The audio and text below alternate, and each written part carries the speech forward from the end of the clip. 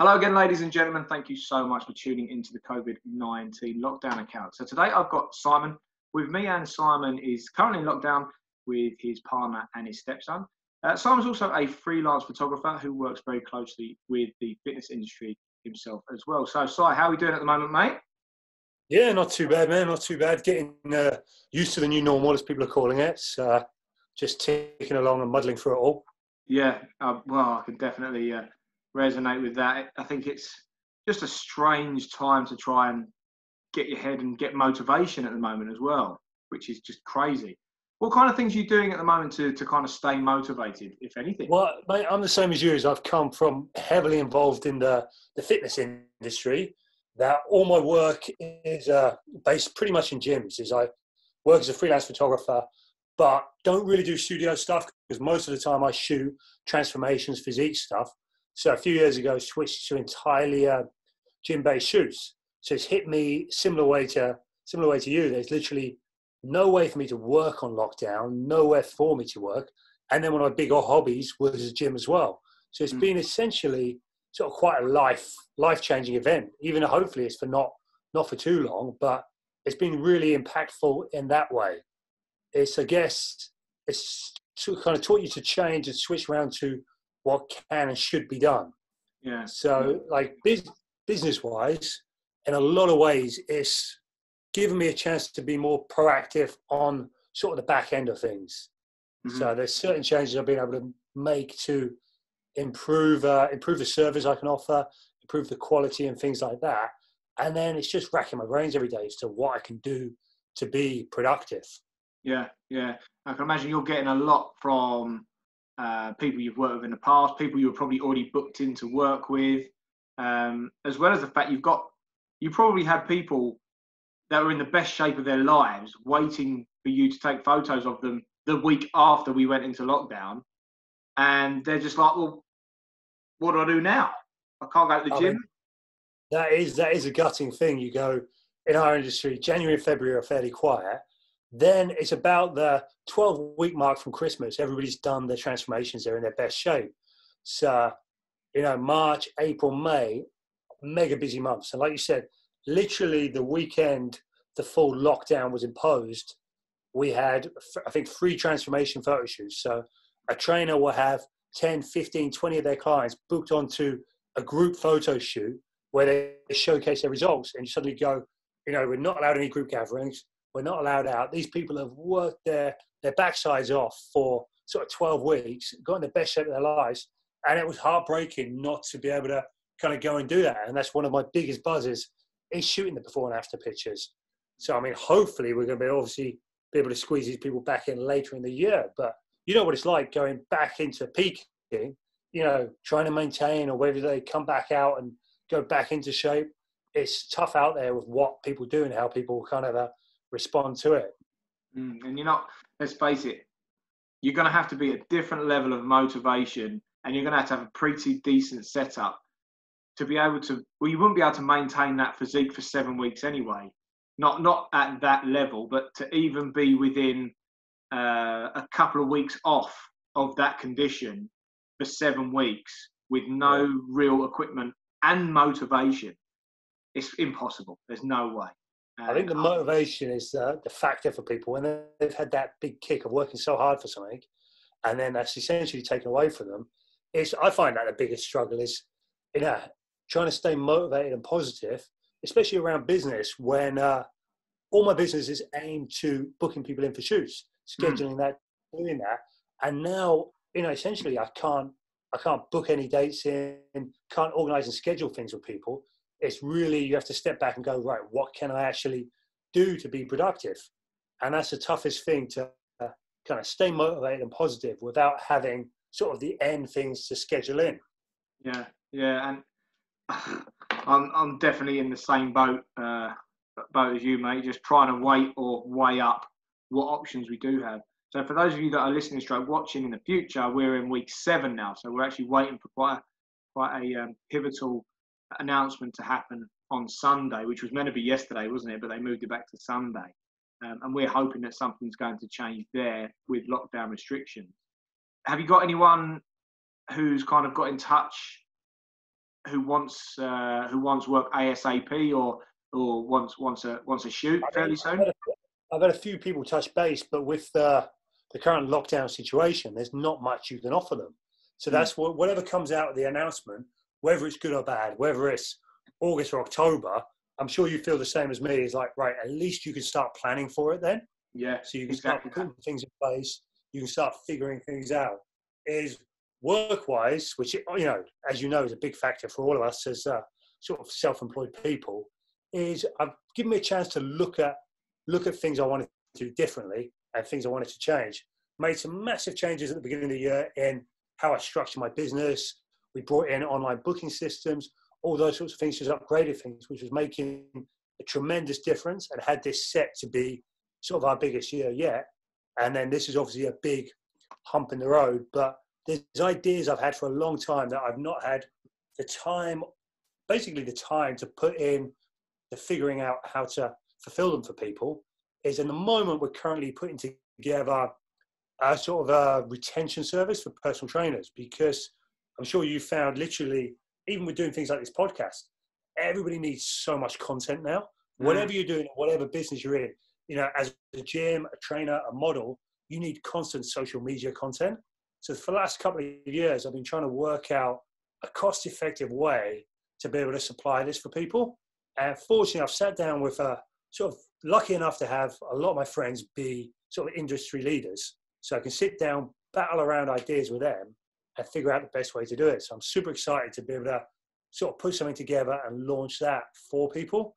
Yeah. I mean, I guess one of the big pluses I have over people just starting in the industry is I've got a backlog of stuff to go. One of the first things I did during lockdown was offer people the chance to buy up pictures from old photo shoots. If you think I've got 10, 12 years of photo shoots that are just sitting there, and it's great content for people for their socials, whether it's these throwback Thursdays or this sort of thing, or whether it's just general content.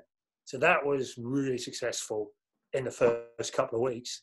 And then I still intend to try and use this time to touch base with people to see if they want anything from shoots we've done before, or just to touch base and reconnect with people. You know, things like, that's why it's so great when you got in touch about this, because again, we probably haven't, you know, spoken probably 10 years or so, or something like that, back from our modeling days, which I'm sure I've still got the shoot we did at your gym. I'm going to try and dig out for you at some point. But I mean, that's been the cool thing for me, is to give me the chance to really focus on things I want to do, but don't have the time to do. Yeah. I mean, that is a serious blast from the past. And I actually did do a little shoot a couple of years ago, just before my brother's wedding, which was, it was kind of like, it was the 10 years since I'd done my first shoot. And I thought, oh, you know what? It would be good to see where I come up against myself in my 20s. And so I got myself in pretty decent shape, and it worked out okay. And yeah, I wouldn't say I could ever go back to doing that kind of lifestyle again, going back to that. But it was a lot of fun and very nostalgic as well. And I bumped into, and I did the shoot with a mutual friend of ours as well. So it was great to see him. It's been a long, long time. So he's not changed a bit either, though, has he? No. And he was great. He was great. So I suppose when it comes to being diverse and looking at things, you're kind of on your own with that, because no one's written the rule book for this. You know, there probably isn't a big group of people thinking like you're thinking right now, especially photographers that have that backlog of stuff that's still relevant. Most photographers will just have stock images or stuff like that, won't they? I mean, yeah, that's the thing, is you go, for every business, we're in uncharted territory. But like you say, you know, we've seen so much change in the fitness industry anyway. It's proper, constantly having to adapt and navigate. And for a long time, because essentially I think I was one of the first people to specialize in fitness photography. So, you know, for a long time, there was only a few of us doing it. And the plus is, as the industry's grown, it's become massive compared to, you know, I did my first bodybuilding show in 2000. So you're talking 20 years ago. Seeing how much the industry's changed and grown since then is phenomenal. And I think there's a problem where you can become complacent. You tick along. You can tick along based on just reputation, being the only person doing it, and having the network. So in some ways, this is great because it's forced me to have the time and the necessity to kind of adapt, change, and look at different things to do. I mean, another thing I've been working on is putting together a stock gallery just aimed at fitness. As you Wow. go, I think I've only spent the last couple of days putting it together, and it's already at almost 2,000 images on exercise, how to perform exercises. So I've got, for different companies and different clients we shot over the years, got hundreds of pictures showing how to perform a squat, how to perform a deadlift. And these are all useful for trainers out there, because it saves them having to go out and shoot their own.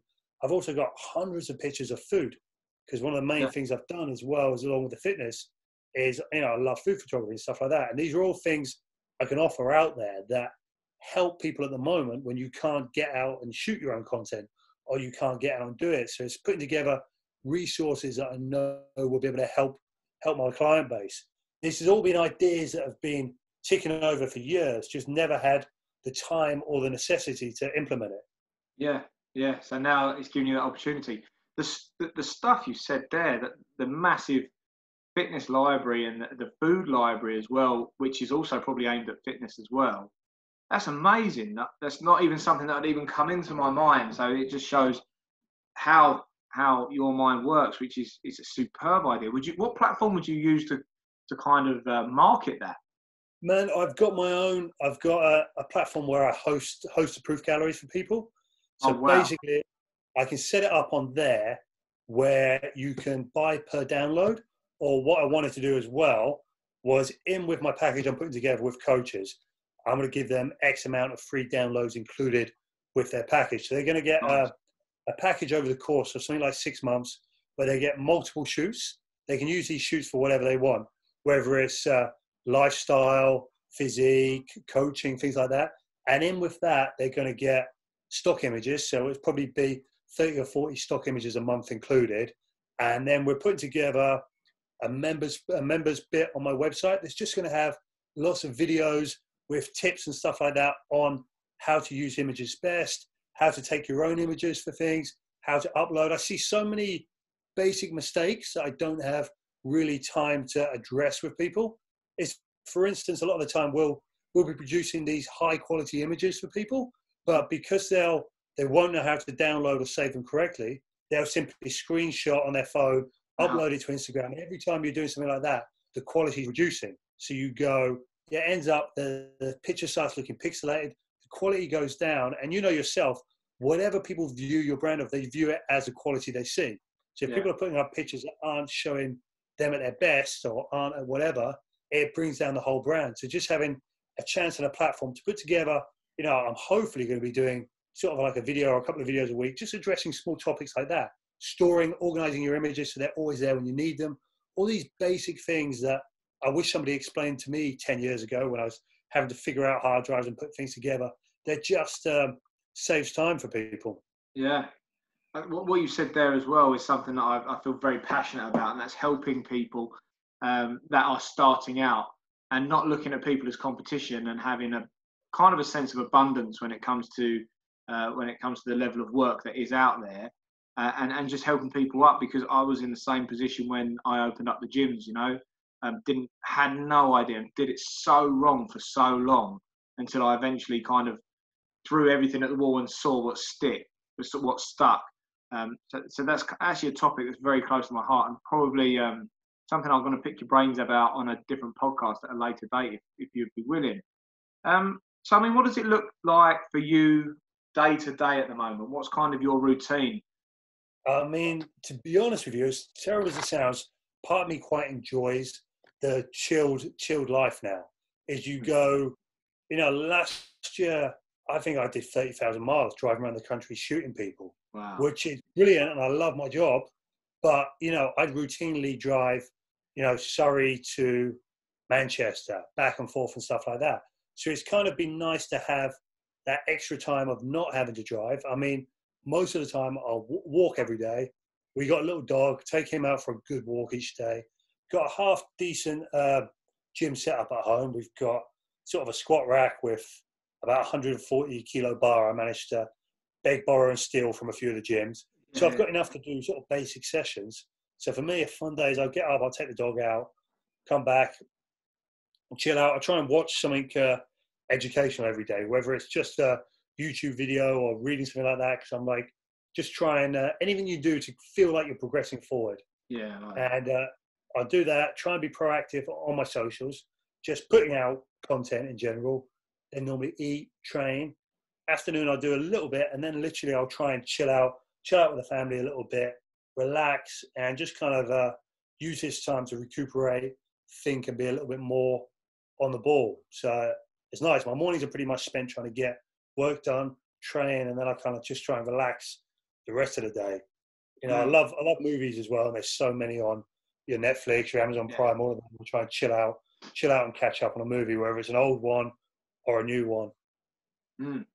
And education-wise, is there? So you said you try and do something a bit educational here and there. Is there anything that's really kind of stuck in your mind? Is there anything that's helped? No, not massively. I'll jump on YouTube rabbit holes. Basically, one day I'll go in, I'll just watch, photography tutorials or behind the scenes, or see what people are doing. Other times it's down the rabbit hole of sort of Instagram marketing, things like that. And then other days I'll just put a podcast on when I'm walking the dog. Sometimes it's trying to be something, proactive and listen to creative ones. Other times it's listening to Joe Rogan smoke weed and drink whiskey and talk shit. So, I mean, it will vary an awful lot. So just try and keep sort of mind and body active, I guess, is the main thing with that.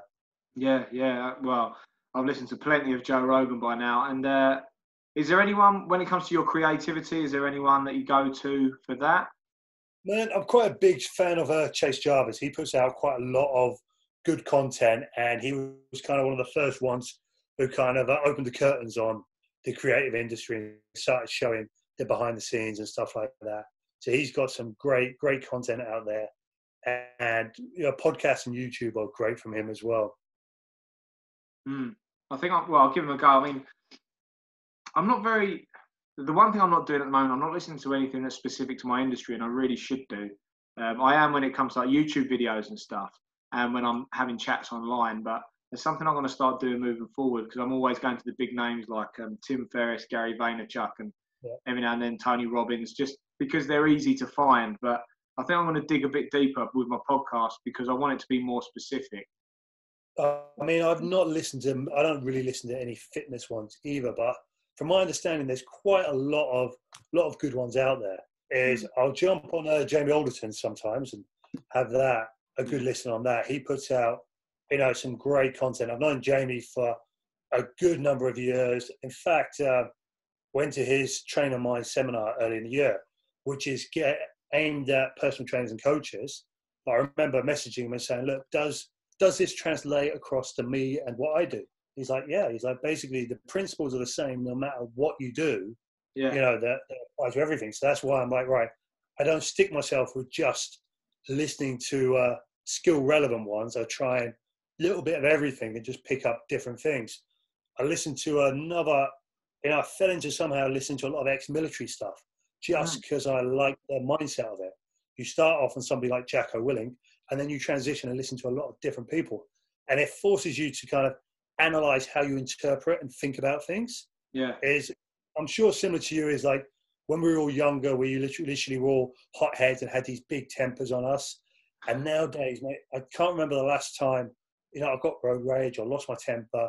And, I had it the other day where some guy wound me up in the supermarket. It was a guy who let you in on the door, and literally a lady had said to us, they're not letting people in couples. She used to separate. So we separated, went in separately, and the guy on the door let us in. And then he came over and spoke to us in such a derogatory tone, saying you weren't meant to come in together, keep your distance. And the entire time going around the supermarket, I was stewing about that and thinking, right, what's wrong with me? Why am I reacting like this?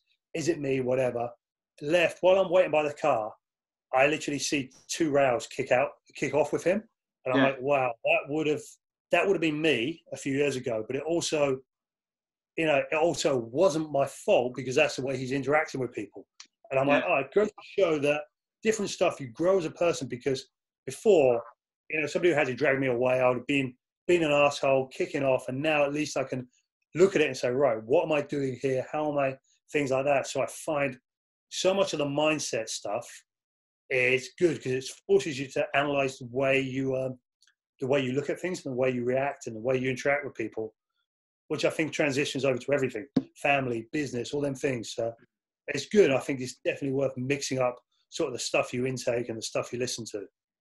Oh, definitely. And they do say, the way you do anything is the way you do everything, right? Yeah. If you're gonna fly off the handle with something small, you'll fly off the handle really badly with anything. When it comes to employees, when it comes to work, kids, and it has been something that I have struggled with in the past as well. And I think when you do train at a certain level, when you do lift a lot of weights, when you do bodybuild, your testosterone naturally goes up. The way that especially if you're dieting and stuff, it makes you grumpy as hell anyway. And I was always in a kind of I think I went for like 5 years of just being in a bad mood, which I'm so happy not to be in now. Well, I mean, if we still had that kind of mindset, put in this situation, you just couldn't cope. It's No, it's scary to say the fact of, literally similar to me, but your livelihood is in the balance. You don't fully know what's going to happen. And I think a few years ago, I would have been the worst person to be around because I would be so stressed, so whatever. And nowadays, I'm like, don't get me wrong, I want things to go back to normal. I want my business to grow and get it back on track. But I'm much more malleable in terms of, right, that doesn't work and try something else and see what happens. Whereas before, I would have just been worrying about stuff beyond my control. Yeah. Mm. And again, I mean, the crazy thing is, I'm having a lot of conversations with people right now, and it seems to be coming back to a mindset which is the Stoic mindset, that the way of being able to just focus on what's in front of you, and a philosophy that has come around since before Roman times, And it's funny that you've spoken about that. Well, you haven't mentioned Stoicism or being Stoic as such, but you've pretty much nailed down all of the terms that it means and what it stands for. Is it something that you practice at all, or is it something you've looked into? Well, man, there's two books set on my desk. I've got the Daily Stoic, and I've got another one. I'm not consistent, but it is something that when I do pick it up and have a read, there is great value there. I really enjoy it, and it makes perfect sense. When you read this stuff that, God, how many thousands of years old is it?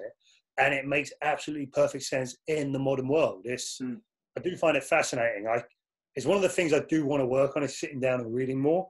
Is I've probably got a good set of books sat there that really need diving into, and it doesn't take much. It's 5-10 minutes a day, isn't it? Yeah, exactly that. Well, the crazy thing is, I have never been good at reading, and me and my wife went on a trip to New York just before the lockdown, and we honestly got the trip the weekend before they stopped slowing down flights and stuff. And there was even talk of our flight possibly being moved because of what was going on. And I read the Ant Middleton First Man In book, cover to cover, flight there, flight back. Could not put it down, and developed this love of reading. And the moment this has actually kicked off, I've actually made myself so busy I haven't been able to read his second book, and it's doing my absolutely doing my brain in, because it's sitting there. I want to read it, but I'm up at 5:30 in the morning. I'm getting editing done. I'm doing this and then booking people in, as well as other bits and bobs, and running my team. And all I want to do is read these books. It's driving me insane. Absolutely driving me insane. Yeah, man, I enjoy reading. I'll do it when you're on holiday and you just sit there. I'm happy to read. When you're at home, you feel like you should be doing something more productive. But I think there's so much benefit in carving out that time and just sitting down to read and to do whatever. In fact, that clearly is what it is. It's a mindset, isn't it? When you put your holiday out and you say, well, that's my time to just do what I want and not care about anything else. That's when you do have the time to just switch your brain off. And I love that. I absolutely love that. So is there anything, I'm going to come into some questions now, which I think I warned about. I'll mostly warn most people about these, that they're coming, and give you a bit of time to have a little think about the answers. But has anything really, really helped you at the moment? Is there anything that has really stuck in your mind? I mean, it's literally just sort of giving me time to catch up with people a little bit more. My youngest sister had her first child in December, So obviously I got down to see it a few times because they live down your way in Essex, and I've only been down a few times to see her. Even shouldn't call it it, but literally making time to FaceTime her a few times a week, see the baby, see how it's grown. It's cool. My younger brother moved to the States about 5 years ago. Oh, So wow. again, I speak to him fairly frequently, but again, carving out time each day, which is what's quite nice, is it ends up knowing roughly what time he's up and about, works out about 3 or 4 p.m. our time. Oh, So nice. it's good to have a little touch base with him, chat, catch up, find out how things are over there. And then my dad he travels, so he's away for work at the moment. He's actually, he's not made it home the entirety of the lockdown. Wow. So, whereas just before the lockdown, my brother was in Japan. He was filming a film out there. So that they're able to wrap that early so he could get on one of the last proper commercial flights back into LA. So he's been in there on lockdown. My dad was working up past Scotland, sort of out of Hebrides, and then he travelled across, I think, to Denmark and been around there. And basically, I think he's looking at potentially being able to come back in the next week or so. But he works out at sea, so he's back and forth. So he's either the safest or the most at risk, depending sort of what ships he's on. So it's, I think what's quite cool, and helps keep me sane, is just having that little interaction of how different it is for everybody everywhere. If I was stuck in my own little bubble and listened to the news too much or did whatever too much, I think I'd lose the plot. I think limiting how much I read about it online and just sticking to the impactful statements, which is normally just Boris's statements on the thing, because they're the only ones that impact us day-to-day life. Yeah. Worrying about all the other stuff of, where it came from or whatever, when the internet's a great resource, but there's no qualification to write on it. Anybody can sit there and write on it. I could pull up Facebook now and write the wildest theory about where I think COVID comes from, and somebody might share that, and somebody might share it, and before you know it, people are believing that I said it was whatever. So I think limiting what you take in, and then the more you can speak to people, and the more different accounts you can have, and the more normal interactions, I think, is a better. Yeah, I think totally. And I think the interaction with the people that you love is probably the most important, and the people that are really relevant to you as well. Important and relevant, it's a hard way to kind of siphon off who you should and shouldn't be spending your time with. But one thing that I have done is just been all negativity. Anyone that's negative on Facebook, on social media, I've just unfollow or mute for a little while. I've got no time for it, and I know that I'm a very sensitive character, that I can't be around negativity or even look at it for a long period of time, because it affects me. It really does. So yeah, just contacting and staying in touch with the people that you love that are going to pick you up, and just pay attention to what's relevant and stop with mad conspiracy theories as well. I mean, that is a thing, just to try and only intake the positive stuff, because you go down massively sort of negative spirals. I think if you're anybody like us in the fitness industry, we're a bit all or nothing people. Yeah. Is you go mad, there's got to be something wrong with somebody when we need to go to the gym and lift weights every day for most of our lives to keep us sane. So not normal people, but you go all in on everything. So if I start taking in, or like you said, around too much negativity, it does drag me down. And it literally is, I listen to a lot of, there's some brilliant, just motivational things put together on YouTube and stuff like that. Is obviously training at home in the garden is can't blare out any music because the neighbours already think I'm mad because I'm the one out there trying to strap weights to myself and do pull-ups. So I literally found a few good podcast channels that just had an amalgamation of all these motivational speeches, and they're about an hour long. It's just a mix of all these different ones, and mate, that actually amps you up even more than sort of decent music, because you just got the speeches over this iconic music. Come out of training so jacked up. I do everybody's heads in because I'm full of energy and fully excited to get on with the day, and everybody else is just waking up and getting back to normal, and I'm ready to jump around and do whatever. No, I'll tell you what, I'm the same. I can't remember the last time I trained to music other than in the gym, because I don't use headphones. So I will normally have a podcast of some description. I've even trained to financial podcasts and stuff. But anything that kind of keeps my mind ticking and it motivates me more, loads more. But the inspirational stuff, I would actually really like to get a couple of links off of you if you could dig some out for me. That because I'd like to use that when I go back to playing rugby. Believe it or not, I still manage to get around the pitch because I find that pumps me up. I find it pumps me up, yeah. So yeah, there is one more thing I do want to ask you though, mate. And the last but not least question is the one I did warn you about. And that's if you could go back to when this all began and you could give yourself a piece of advice, what would that piece of advice be? It's I guess it would be discipline. Just the more structure you have, the more you get done. So I feel you never feel like you're doing enough. I never feel fully productive. So I'll have, not a lot of people call it a power list or something like that. I'll have a small list of things I need to do each day. Is before I'd end up writing down everything I had to do. Now, literally, I'll just take the, 3 to 5 big things, have them there and make sure I tick them off each day.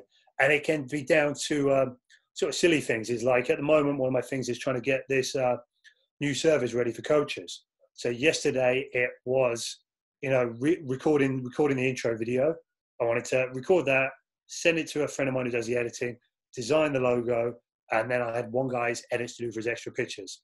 So 4 things, not massive amount to do, probably take me half a day, but just making sure I tick them off. I know that day's been a success.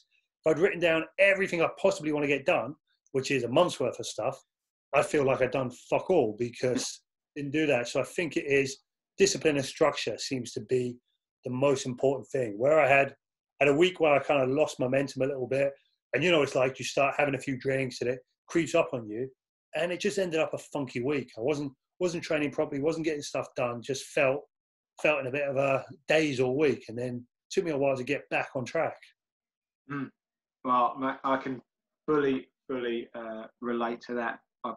Word for word, did exactly the same thing. I've cut back on the boozing, started focusing on just chipping away at the small jobs. I've done the same for the staff list as well. And you know what, that's a fantastic way for us to wrap up this session. So thank you so much for that, mate. My pleasure. I'm going to close off to the listeners and the viewers now, but it's been an absolute pleasure. So those of you that are listening and watching, first of all, thank you so much. And one of the things we do ask everyone, that if you have enjoyed this podcast and you have enjoyed this episode, please do leave us a cheeky comment below. Obviously, keep it clean and keep it kind, because that's what we're all about and that's what we want to promote.